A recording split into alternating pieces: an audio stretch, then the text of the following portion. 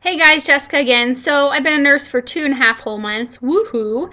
And there's definitely a couple tips I wanted to share with you today, mostly about Foley catheter. So when I was in nursing school, I had an awesome instructor who told me if you hit the wrong spot, leave the catheter there. And I'm not kidding, that one tip has saved me more times than I can count.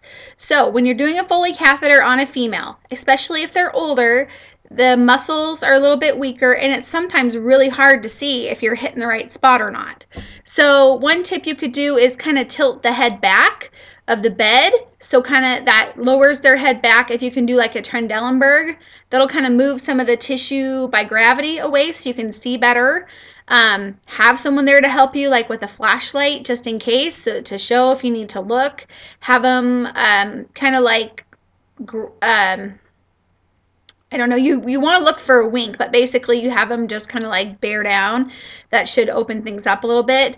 For females, if your first try, your second try, whatever, you go in, you don't get urine return, and you realize you're in the vagina, leave the catheter there, okay? Now you know not to go there again, and it's highly unlikely that you would go there again if it's in place. So leave the catheter there, get a new sterile catheter, keep sterility with the procedure, and then you're going to insert just above where that catheter is, and more than likely you're going to hit the urethra.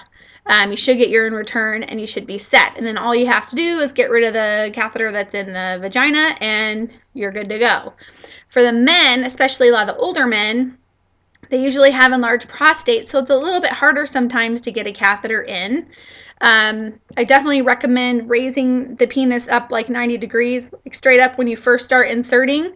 And then as you continue to insert, sort of lower it, and that kind of helps you get past the prostate. Nothing's fun when you're doing the Foley catheters. It's usually not very comfortable for the person. So if they're confused and you're worried about them grabbing it, maybe have someone hold their hands or have someone cover with a blanket their hands and just say, we're going to keep you warm. And that way you can just get it done really quick. As a nursing student, I had some rough Foley catheter insertions. And just as a nurse, I don't know, like my first month probably, I had 2 or 3 attempts to get a catheter in because I was hitting the wrong spot. But I listened to my instructor and I left it in place and it made a big difference. So hope this helps you. Hang in there, you can do it. Once you get a few in, you're as good as gold. So talk to you later.